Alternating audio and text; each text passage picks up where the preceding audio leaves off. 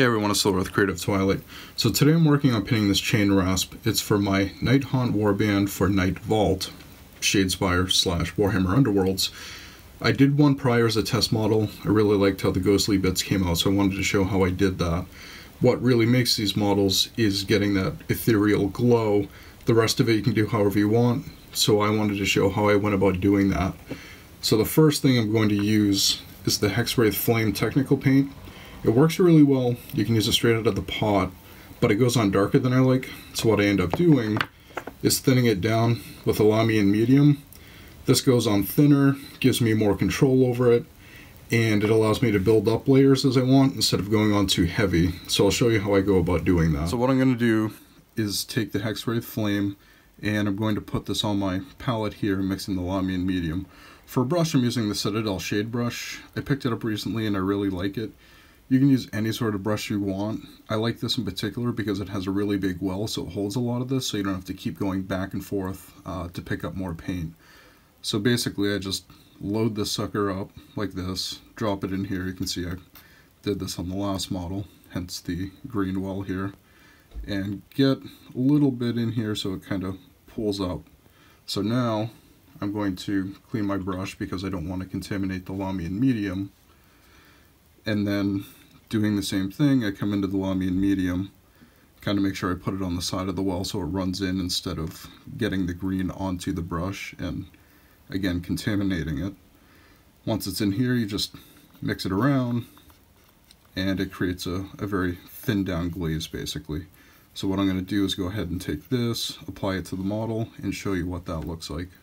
So now I've got my paintbrush all loaded up. You'll notice it's not too wet. You'll see the dampness, but it's not overflowing because I want to be able to have some control with this.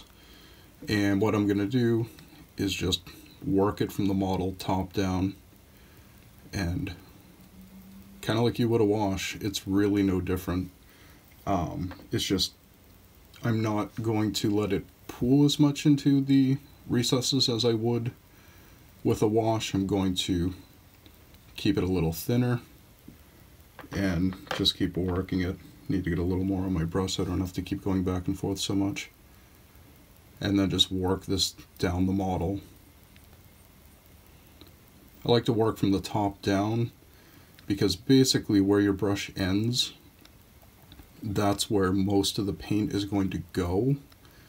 Where you start, there's going to be the least amount. So what I'm going to do in the end is have the bottom of this have a darker tone, so it fades down to a darker green, which is again why I like using the Lamy medium on this, because I can build it up and get it exactly where I want it instead of going on too thick straight out of the pot. So I'm going to finish doing this, because this isn't terribly exciting to watch, and come back in a moment. Alright, so now that the paint has dried, you can see what it looks like here. And as you can see, it already looks really good. It's got a nice ghostly glow to it. It's not on there too dark. I really like how that looks. However, I'm going to, like I said, darken the lower areas so it kind of fades down to a darker green. So all I'm going to do is just more of the same, except I'm going to start lower on the model to create the blend. So I'm just taking the mix I made earlier, just a spot over here, and doing another light coat, again starting lower, and so that I can get these areas darker. It's just more of the same, nothing special here. And this is so thin that I don't have to go out of my way for the blending. I don't have to sit here and grab another brush and feather it out, because I thinned it out so much with Lamy in medium. It works really well as is. The other thing I'm going to do is kind of hit some of these recessed areas from the first coat that didn't darken as much as I'd like. Other than that, again, just focusing down low, you can see that it's going on darker. Sorry, it's hard to shoot and paint. I don't have a great setup for this, so I apologize in advance if this isn't working out terribly well for you. But just more thin coats. So I'm going to do this around the whole model, trying to get a little heavier on areas where I might have missed on the first coat, and then just work it down just like I did the first time. So I'll go ahead and finish that, come back once that's dry, and show you the result. Okay, so the second layer is on and dried, so I'm going to show you what it looks like. Before I do that, reminds me of it's something I want to mention. It's a common mistake a lot of people do when they're working with really thin paints and they're new with it. I know I did it a ton. And the big thing is patience and letting the coats dry.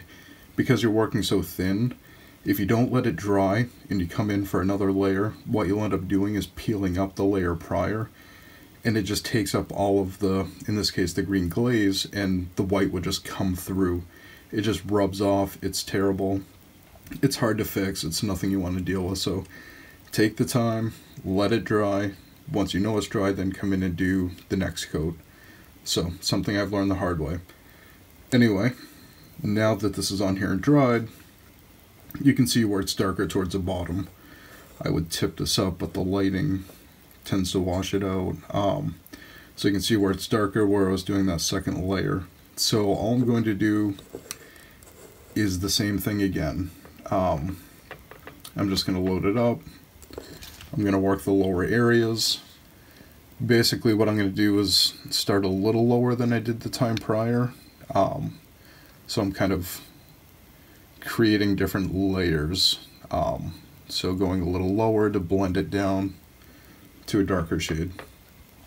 And just like I did before, I'm going to go around the whole model, doing that to create what should hopefully be the final blend. Where this is so thin, I might have to do it another time. I'll have to kind of evaluate it, see what I think, and judge from there. So I'll just leave this shooting while I do this, since I realize I haven't done that through the whole process. Not that it's anything riveting, but you can see how I go about doing this.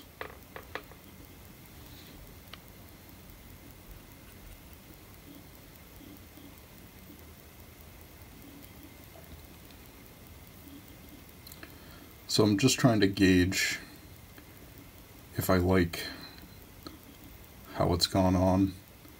Just going back and touching up areas that I feel need to be a little darker. It's not an exact science. You definitely have to make some judgments.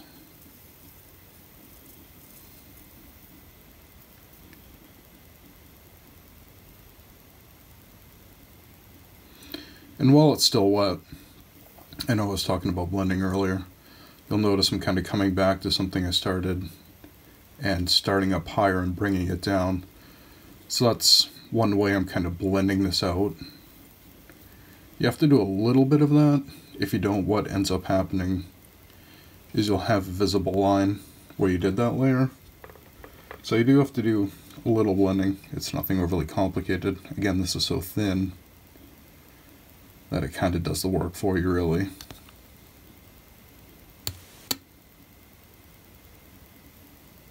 Alright, so I think I like where that's at. So I'm going to go ahead and let that dry. Actually, probably what I'm going to do is grab my smaller detail brush and kind of hit some of these other areas I did earlier, like in between the fingers. It's not quite as dark as I want it. I'm trying to create a fair bit of contrast here. I'm sure you're all terribly excited watching me do this. You can see the face, which I didn't show prior. So just kind of touching up anywhere, any of the folds that really didn't get enough of this the first time. You can do this at any point in the process, really. I just figure I'll do it now, since hopefully the coat I just did should be the last one.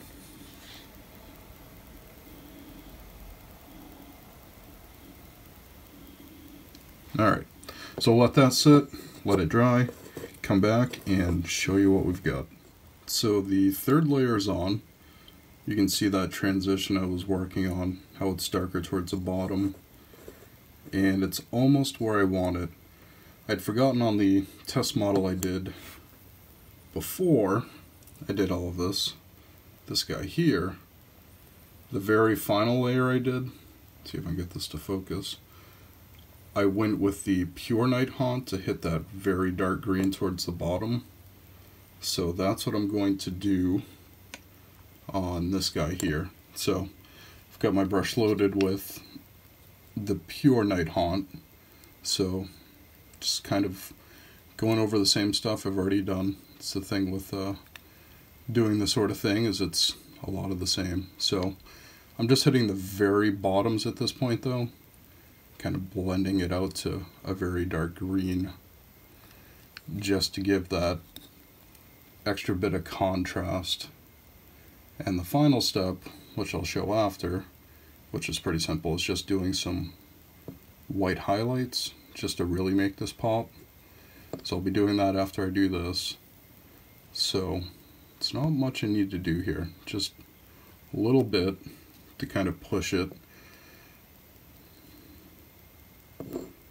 I'm realizing this camera is not in focus. Yeah, this is not my thing. I apologize. So just kind of pushing this down a little more, getting it dark, and that's probably good. So, like usual, go ahead and let this dry, see how that comes out, and I'll be back in a moment. Alright, so this is pretty well dry. It's not 100% dry, but the white highlighting I'm going to do is not going to touch any of those areas. I'm focusing on the top areas, so it doesn't matter that it's a little wet at the bottom, because like I said, I'm not going there. Plus I have this Citadel holder, which if you don't have one, definitely pick it up. It's $8, and it keeps your hands off the model, which is horrible. You always rub paint off and mess up things you've already done. At least I did. So anyway, so I'm just going to come in here with a brush, do a little white highlighting. I'm going to be pretty selective about it. I don't want to push everything up to a white, and the white I'm using is also thinned down, so it's translucent, it's going to blend it, so it's going to maintain this greenish look without completely pushing it into white. So that's all I'm doing. Again, just very selectively I'm going to go over this. I'm going to do this off camera because it's hard for me to do the highlighting with my camera set up this way, so I'll do that and I'll be back in a moment. I've gone through, I've done some selective white highlights. There really wasn't a lot to do. I just hit a few of the really high points. Like I hit the knuckles on that hand holding the mace. I did a little on the face here. Just areas that are already lighter, just to push that contrast a bit more, so you kind of get that white green to a dark green fade effect that I was going for. So this guy is done. I'm pretty happy with this. I could probably spend a lot more working on the blending, but I'm trying to do this army, this warband for Shadespire, pretty quickly. I'm not going to go completely nuts with these guys, because like I said, if you can get this glow effect, this sort of eeriness to them, you've really got it. Everything else kind of falls into place. So that's it. Pretty simple. Like I said, it's really just about using Lamy and medium mixed in with that Hexwraith Flame, so that you can work your transitions, and that's it. So hope you all enjoyed this, and I'll catch you later.